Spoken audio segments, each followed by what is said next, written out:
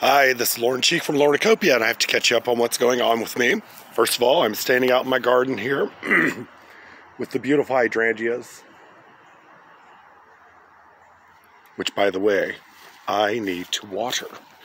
I've been busy. I just got my second vaccination, and I'm now past the 14-day holding time and considered to be immune, so that's exciting. And of course I was reticent to get the vaccine like everybody else and waited a few weeks till after everybody else got it to see what the side effects and things are going to be, because it's species hopping amongst all of the organisms that they use to actually manufacture this thing. But I got it. I never felt sick. Both times that I was injected, I felt great.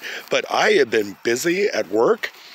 We went back on June 21st of last year, and of course, we've been jumping through hoops to adjust to everything that is going on in the world day by day amongst our state. And I live in Georgia, of course, in Atlanta, the Atlanta area.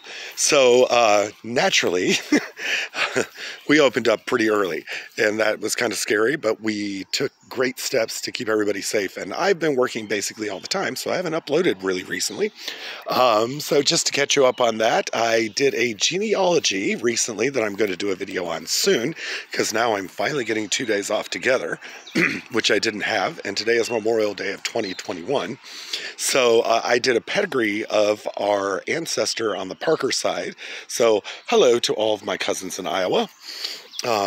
Yes, you are of Swedish ancestry. Le Parker comes from a man in England that was a descendant of ultimately the Yingling dynasty, and I'll do a video on that and show you how far back it goes.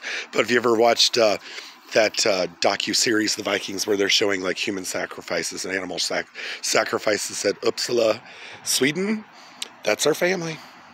So I'm Viking potentially on my dad's side through Bernard the Dane, and I'm Viking through the Le Parker side because they are descendants of the Yingling taking on the Parker name.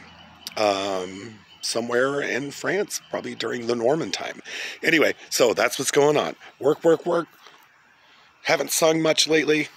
Haven't had time for anything.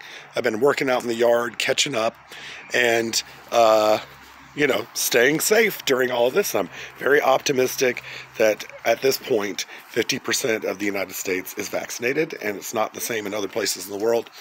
But life's good, and I'm staying busy. I will upload soon.